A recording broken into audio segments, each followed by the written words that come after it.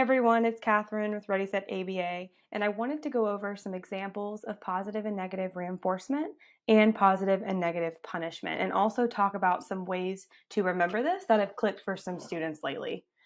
So we know that reinforcement, since there's that green arrow up here, is anything that is added or taken away to the environment that increases the behavior in the future, that increases the probability of it occurring again.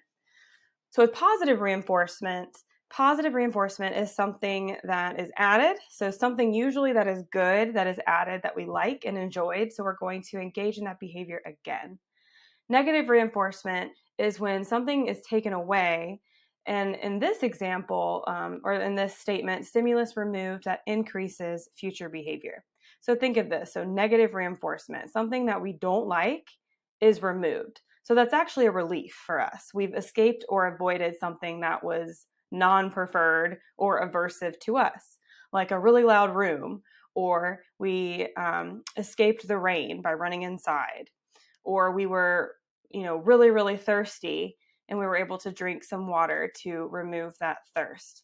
So we have to think about the motivation to really understand if it was positive or negative and look at, was something added or taken away? So when we think about this, one way to do this in scenarios is by breaking it down into 3 steps. So first, we want to ask ourselves, what is the behavior? Then was something added or taken away? And then what happened to the behavior? Did the behavior increase or decrease? And that's how we can know if it increased, it's reinforcement. If it decreased, then it's punishment. So for this example, let's say using the umbrella in the rain. Okay, so what's the behavior? So let's say that we have a student that was walking outside and then it started raining, and they were looking around for some way to escape the rain, and they saw an umbrella over on their porch, so they ran over, grabbed the umbrella, and they were able to escape the rain, get into their car. So the behavior, if we look at this, the behavior is going and grabbing the umbrella. Now, what was something added or taken away? Well, some people immediately want to say, oh, well, the umbrella was added, but that's the behavior. So we've already identified the behavior as going and grabbing the umbrella. So that piece of the scenario, you could just cross it out. That's taken care of.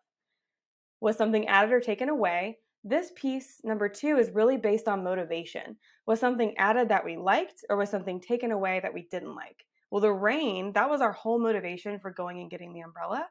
So the rain was taken away. We escaped the rain. And so we're going to continue to search for an umbrella or go get the umbrella when it rains to avoid or escape the rain. Let's do another example of negative reinforcement. Let's use an example of social humiliation.